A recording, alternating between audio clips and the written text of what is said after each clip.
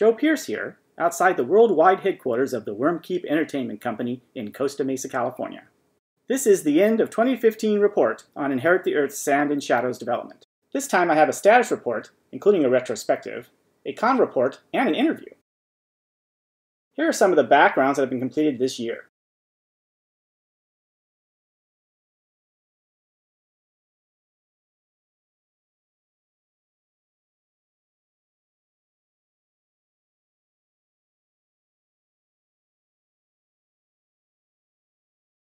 The short update last month had a rough concept sketch of the fishing village gate, a new location for the sequel.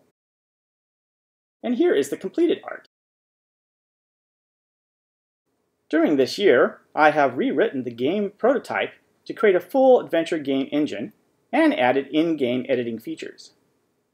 There is still some coding to be done though. I also created the Animation Composer app to help artists in sequencing frames of animation.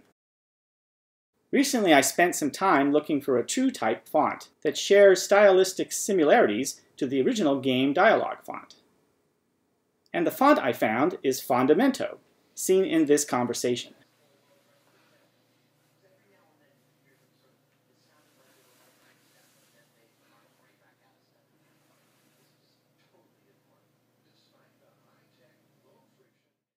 On Saturday of Thanksgiving weekend, I attended LostCon, the yearly science fiction and fantasy convention held at the LA Airport Marriott.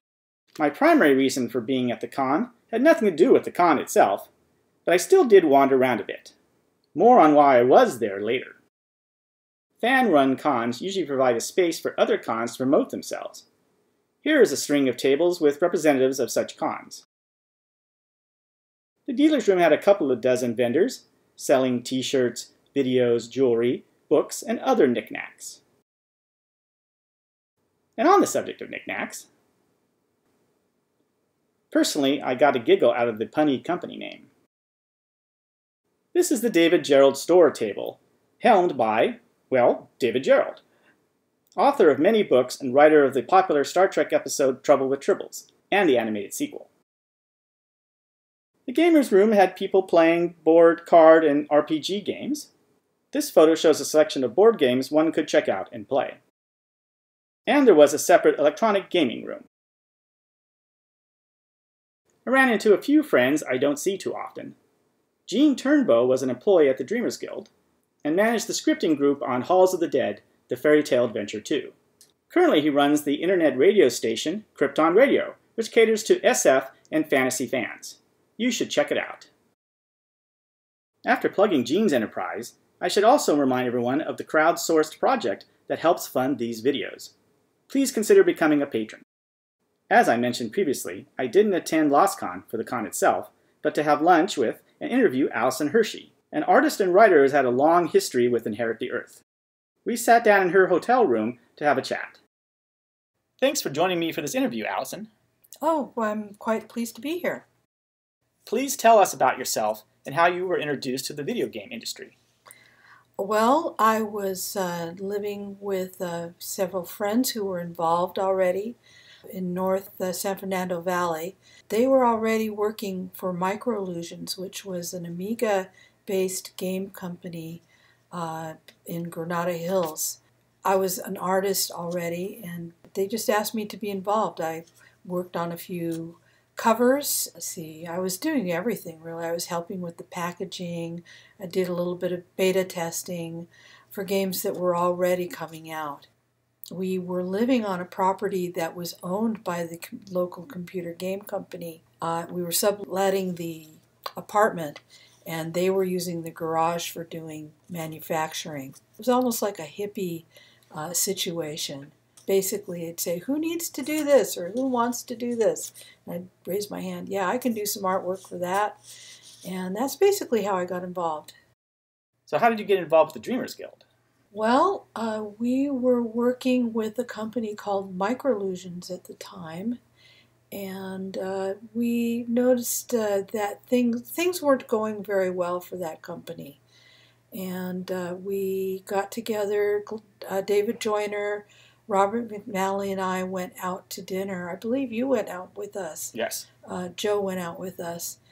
And we started saying, hey, we could probably do it.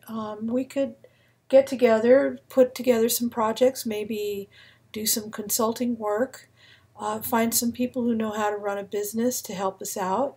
We made a lot of plans. I think it took us about a year before we had a real set of projects going. We worked out of Robert McNally's apartment at the time on card tables, and it grew from there. Was Inherit the Earth, Quest for the Orb, the first project at the company? No, it wasn't. I did a few smaller projects. I worked on a card game. I think it was called Vegas Games. More Vegas Games. More Vegas Games, so it was a sequel. But I did some artwork for that, and I did a few demos, demonstrations basically, to try to drum up some business from other companies, because we did a lot of contracting work to help get us off the ground, basically. I believe Inherit the Earth was the first original game that we worked on. Others were, I feel like they were like appetizers. You are credited as art director on Inherit the Earth. What role does an art director play in the development of a video game? Well, art director is a catch-all. It can be a small part of a game where you're just doing certain aspects, or you could be involved with anything visual. With Inherit the Earth, I was actually co-directing with David Joyner, who was really the director of the whole game. He's also an artist, so we did a lot of things cooperatively. With this particular game, my role was more watching the other artists, hiring them, supervising their work, making sure that the milestones were met, doing a little bit of cleanup. If we decided that the artwork didn't quite meet the spec, a lot of times I would be the one who would clean it up. And so that was my role in that game. Who were some of the artists involved? Well, we had April Lee. She was a good friend of ours. She actually learned how to use computers at that point. She didn't think she was a computer artist. Fortunately, at that time, anybody could be a computer artist, and they hadn't really trained people up yet. So I brought her in and trained her, and she ended up being one of the best artists, and she's still working in the industry. This is, 30 years now? Another artist who was very involved with the game was Lisa Sample. Her name was Lisa Yanako at that point. She did a great deal of the character design and a lot of the artwork, and she had a lot of input to the game. She helped shape the whole game, actually. She was in on the initial design work as well as everything else. We had, Glenn Price was hired on to help us. He was also an excellent artist. He went on to work on with some other projects with me. And we had Reed Waller, who was already an established comics illustrator. He worked remotely, and it was a little trouble with the technicalities, trying to work back and forth across the phone lines. But he did contribute some art to the game. And then there was Ed Lockabon, who did almost all of the background art. He was an excellent artist as well, and he was very fast and very good to work with. What are your thoughts on Inherit the Earth as released? As released, I thought it was an excellent game for the time. I was rather pleased with the results. We got a lot of compliments on it. I learned a lot, and yeah, I was pretty proud of it. After Inherit the Earth, what other projects did you work on at the Dreamers Guild? Well, I did a lot of game proposal work, writing up specs for games. I also worked on the preliminaries for I Have No Mouth and I Must Scream, which was a Harlan Ellison-derived work. I handed that off to another art director when we started ramping up to do Fairy Tale Adventure, which was the game that I spent the most time on when I worked at the Dreamers Guild. It was a very large game, and I believe it took us about 2 years to put out. After the Dreamers Guild closed, did you continue on in the game industry?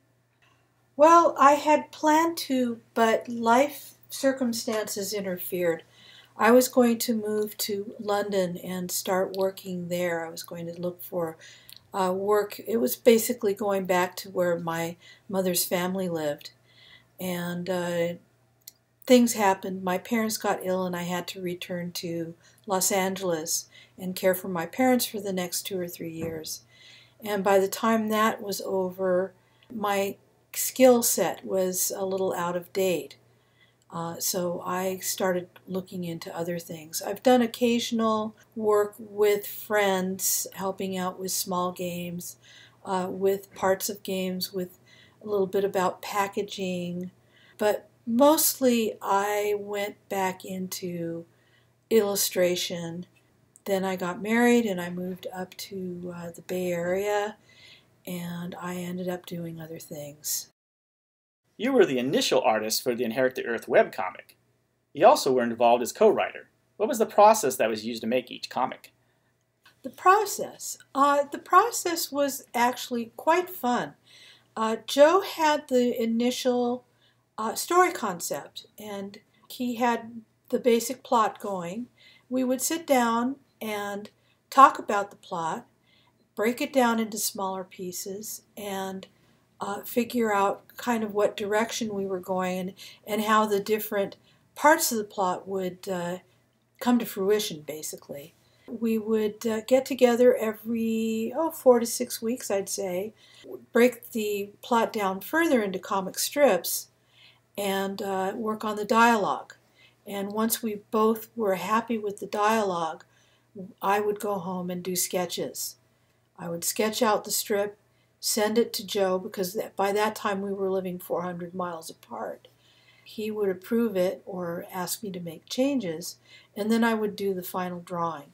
And with each of these strips, that would be a week of work. You know, it would take a week to put it out, to process it all the way through. Near the end, you were actually doing the final dialogue, and you actually were doing the lettering, or even earlier.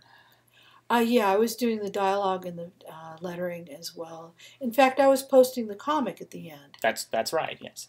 Which made me feel very independent. What projects or endeavors are you currently working on? At the moment, I'm working on a book plate for a anthropomorphic story about elephants, actually. Being put out by Tor Books in late December. I'm working on several short stories and a picture book for children's. I'm involved in a children's book writing group at the moment. I'm hoping to transition to being a writer-illustrator, doing my own works. I have ideas for some graphic novels, several children's books, and there's a epic novel I want to work on in the next 3 or 4 years. Any final words? Keep on trucking, I guess. Life's good.